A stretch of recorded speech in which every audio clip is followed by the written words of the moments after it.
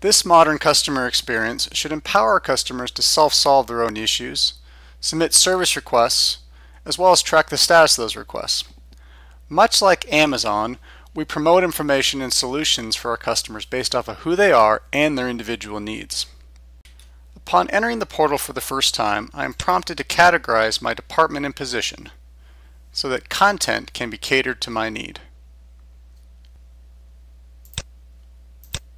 Plus, this portal can be experienced on a variety of devices such as tablets and smartphones.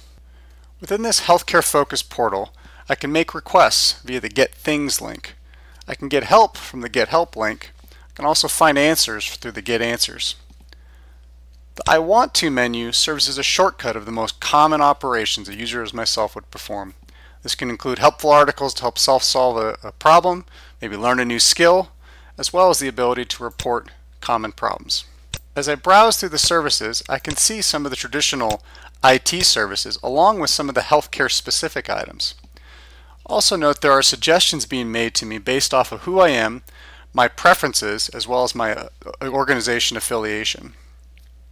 Clicking on any service category will reveal the available services as well as any subcategories that make up that service category classification. Ultimately, I can go find a service and see its service information, which is going to highlight to me who it's available to, some of the different offerings that are available, which some may or may not be appropriate for me, the health and status information, as well as how well it's performed from a metrics and reporting perspective. There are a number of actions I can perform in context to this to submit an idea, to get help, as well as submit feedback to make the service better.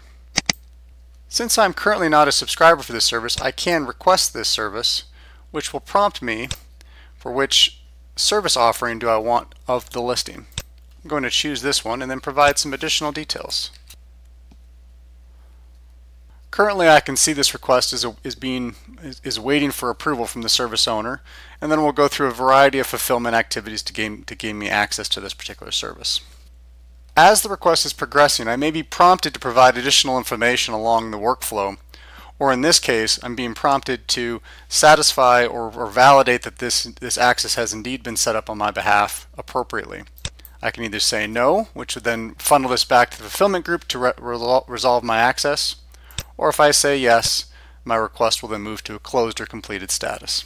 Once my request is complete, I'm going to be registered as a subscriber to this service. It will also highlight which service offering I am now a subscriber to, and add me into the subscriptions for notifications pertinent to the health and service of this particular service. This concludes a view into the healthcare specific self-service portal we've been working on. Please contact us if you wish to see more, and thank you.